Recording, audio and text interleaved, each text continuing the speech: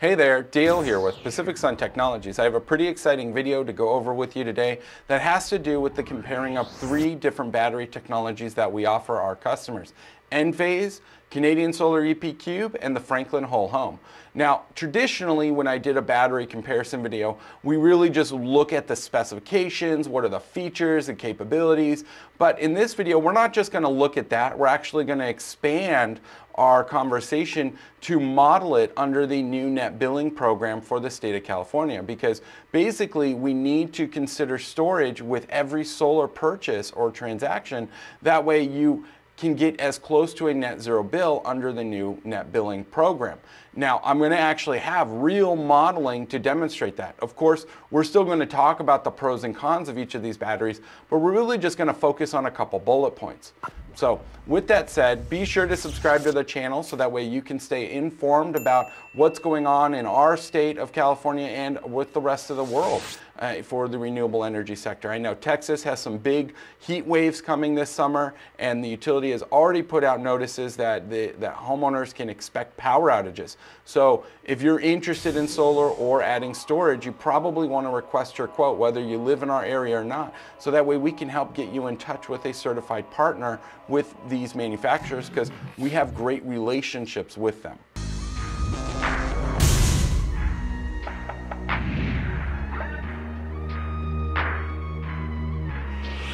All right, so I'm going to share my screen with you because I've modeled it out in our proposal software, which there's a couple things I want to talk about in our proposal software. One, our proposal software accounts for degradation, whether it's the solar panel, the inverter technology, or the battery technology. This is really important because a lot of people don't want to consider storage because they feel they're going to have to replace it in 10 years or less. But in reality, most of the products on the market are going to last more than 10 years, especially the ones that we're offering. Are some of them going to last longer than others? Yes, absolutely, because they have better cells. And as such, those cells improve the rate of return that you're going to receive over the full life of the system, which we tend to model around 25 years. So keep that in mind. If you're requesting quotes or have quotes from other companies, ask them if their modeling and the savings calculations are factoring in degradation of any of the equipment over that lifespan that they're showing you. If someone shows you a savings of $300,000 over 25 years, well, is there degradation being factored into that? I don't think you're going to see that type of savings under the net billing program. You're going to have a much more modest savings. It's still a great return on investment, and you'll see here real soon. Now, what I've done is I've pretty much, we've done enough transactions that we kind of know where our average customer lies, and it's around 8,422 kilowatt hours a year. That equates to around $3,000 in terms of purchasing from the utility company. This is with SoCal Edison.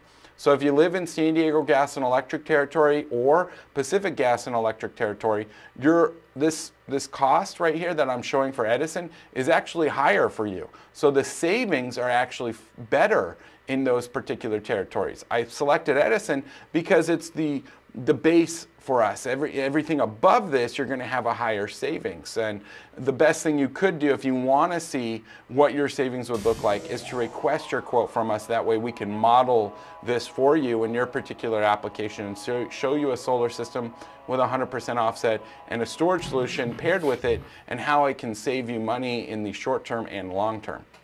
So with that said, we're pretty much just going to go with 100%. You don't need to do 120, 130% oversizing like you did under net metering. What you really need to focus on is that battery. You need to at least have 10 kilowatt hours. So in this, we have a 6 kilowatt solar system using Canadian Solar 400 watt modules. These are a high performance panel. They're all black, 25-year equipment warranty, 25-year performance warranty. This will generate around 9,000 or so kilowatt hours depending on your roof orientation. Could be a little bit more, could be a little bit less, but it'll definitely give you 100% offset. Now, pairing this up with a 10 kilowatt hour battery, this is our minimum that we're going to be recommending to our customers, so that way you can get the maximum savings and have the lowest entry cost. Now, Enphase, being a microinverter and modular design, they have microinverters up on the roof, so you have module level monitoring, and then you have the battery, which also has that's also modular. So each Enphase battery is 3 kilowatt hours, 3.3 kilowatt hours, and they also have microinverters built into them. That ends up affecting the power output. So when you have 3 IQ3 batteries together, you have an IQ10, that 10 kilowatt hours of storage only gives you 3.8 kilowatts of power. During normal grid usage, not a big deal. But if you have a power outage, this isn't a lot. So you're not going to be starting an air conditioner. You might be able to do a microwave because the surge is 5.7 kilowatts. So you should be safe there. But anything greater than that, I would say anything over 20 amps, is probably going to be a struggle for the Enphase solution in a backup scenario. Normal grid scenario, not a big deal. The EP Cube uses a hybrid inverter, so this is a DC coupled solution. So you do sacrifice module level monitoring just if you didn't opt for that. You could pay a little bit more and upgrade the optimizers, but you don't need to. You could just do the rapid shutdown devices and you'll have string level monitoring, so it's not that critical. The EP Cube also is a modular design, so their entry system is a 9.9 kilowatt hour battery, and it's actually 3.3 kilowatt hour batteries. So this solution is really compact, and like I said, it being a hybrid inverter, that's controlling the solar and the batteries, which in turn gives you more backup capabilities. So you actually have 7.6 kilowatts of backup, and you can have this inverter surge to 22 kilovolt amps. So that's a really large surge, and you could actually start an air conditioner with that during a power outage. So you can have a small battery storage, good inverter capacity, capable of some really unique features that you don't necessarily get with like Enphase, for example. Now Franklin is similar to Enphase in some regards, except for the fact that it doesn't have a modular battery. So it's a single battery like a Tesla Powerwall with the inverter built in. It only comes in one size. 13.6 kilowatt hours, you get 5 kilowatts of power output, you have 10 kilowatts of surge, not too shabby. This is an AC coupled battery, so there's no DC coupling for DC to DC charging like the Canadian Solar EP Cube.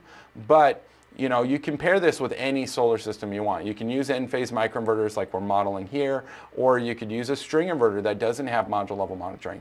What we're seeing is this is a very popular choice that other installers are doing for their customers, is pairing the Franklin whole home with the Enphase microinverters. So we've tried to create a level playing field here. So these are all entry storage solutions and solar systems to give this particular model or customer a zero bill, or as close to that. You could probably expect to pay around $30 a month in this scenario. Now what you can see in terms of the purchase price is the EP Cube definitely comes out ahead. This is before the tax credit, before the state rebate. You're just under $33,000. So that's really good. That gives us a return on investment of 7.83 years. Now, I'm going to look at our proposal software, which I've prepared already for us, because this information needs to equate with degradation over 25 years. That's the big issue that so many people have is with storage, is they're like, oh, the battery's going to fail in 10 years. No, the battery's not going to need to be replaced in 25 years, depending on the product you get. Yes, are there some products that will need to be replaced in less than 15 years, around that 10-year mark? Yeah, and that's going to affect your return on investment. So you need to focus on batteries that have a high quality and low degradation rate. And you need to make sure you're asking those solar companies that are giving you quotes if their proposal software factors in degradation. Ours does. So let's take a look at this. Now I have the Enphase system up first. We know it's a 10 kilowatt hour storage, $34,000, you know, just under 35. And you can see right down here on the net financial impact, over 25 years, you can expect to save $41,000. This is after the net, you know, your tax credit savings and any state rebates that you're able to claim. So if we look at the detailed financials, you're around 11.2% rate of return. This is still really good. If you look up what a 401k's average rate of return is, or a Roth IRA, or just a general fund like a CD or something, this is significantly higher. So this is still a really good investment to make in your home because the cost of energy continues to rise. Now in our modeling, we're only increasing the cost of energy 4% year over year. It's a very modest increase. Now, if we compare this to the EP Cube, this is where things are gonna change real drastically because of the degradation. Look at that estimated net savings. We went up to $60,000. The rate of return is, you know, not much faster. It's 7 years, 10 months, so I shaved off a month there, you know, with that $2,000 difference. But if we compare this to the Franklin, because the Franklin, yes, it has more storage, but is that battery better? It's not. It's a little bit better than Enphase, so you are seeing a little bit better return on investment. In terms of savings over 25 years, you're at $46,000, but your payback period's further. You know, you're 6 months longer, 5 months longer, being over 8 years now for your return on investment.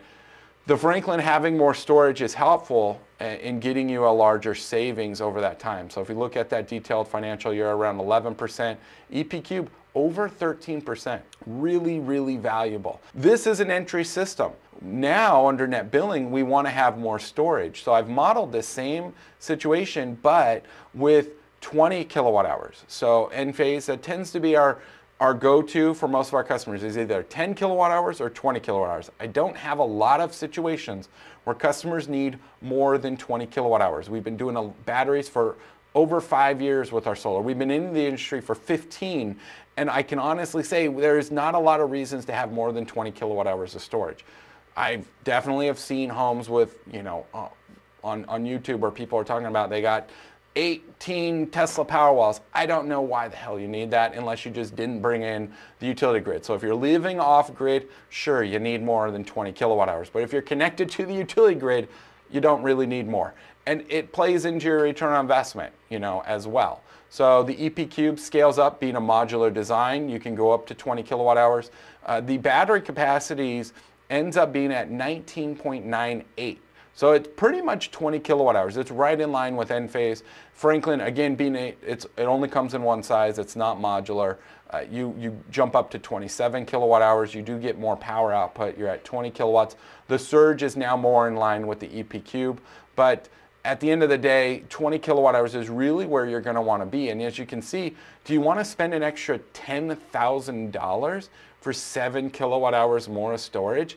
That seems like a lot of extra money for something that you're gonna that's affecting your return on investment. As you can see, you're now 11 years out for this, whereas with the EP Cube, you're under 9 years. You're still under 9 years. You're 8.5 years. Enphase, you're a little bit longer. You're over 9 years, like 9 years, 1 month, and you'll see that here in the model. And Enphase, what are you paying? What are you getting out of that extra $5,000? You're getting module level monitoring. Is that worth it? Depending on your roof orientation, it may not be. Most modules today have bypass diodes, so optimizers and microinverters aren't always necessary with the advancement in the technology that's integrated into solar panels today. They have this type of technology built into them, so if a section of that panel gets shaded, it used to be that it affect the entire array. That's not the case anymore with a string inverter, and that's really because of the technology in the solar panels. So you don't necessarily need module level monitoring, but if you want it, you're going to pay a little bit more for that. Now, let's look at that with Enphase. If we jump over to 20 kilowatt hours, look at that, 9 years, 1 month, 10 years. So your rate of return got a little bit of a hit. Your estimated savings jumped up to $50,000. Why did it do that? Because you have more storage to degrade. So over 25 years, you still have more storage capacity to work with. But if we compare that to EP Cube, which has a really robust battery, they have a really high-end battery, 8 years, 7 months for your payback period, almost $80,000 over 25 years. That is a lot of money. If you're someone that's going to be retiring in the next 10 years or 15 years or even 20 years, and you're living in your house that's your forever home, and this is your end-all be-all, you might want to consider a solution like this. You really should, because $80,000 isn't chump change, especially as the cost of energy continues to rise. Now, if we compare this to the Franklin, which has the biggest storage capacity out of the two, $70,000. So it's marginally close to the EP Cube, and it's able to do that because you have so much storage. So even though it can be a little bit lower quality battery cell, since you have more storage, it ends up balancing itself out in terms. But your payback period is over 11 years. That's way longer than Enphase, way longer than the EP Cube. So it's a balance between these three products and whatever you try and do moving forward.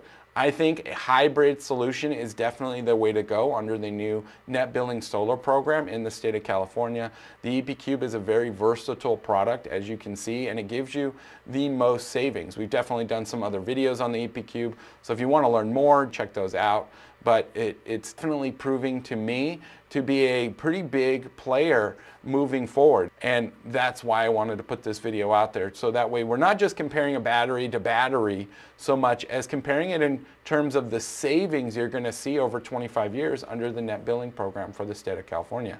But if you're in a different state and net metering still in effect, you know, you have more options. You could go with a more cost-effective approach that has a premium technology already built into it, and you're going to have an even greater savings than what I'm showing in this video. So, well, that's it that I wanted to go over. If you are interested in going solar, whether it's with Enphase, EP Cube, or Franklin, or you want a quote for all three for your particular application, then visit us online to request your hassle-free quote. We really do make the process of going solar easy and affordable, and we're doing our best to give our customers with a broad range of solutions so we can, you know, literally show you all three of these in your particular situation.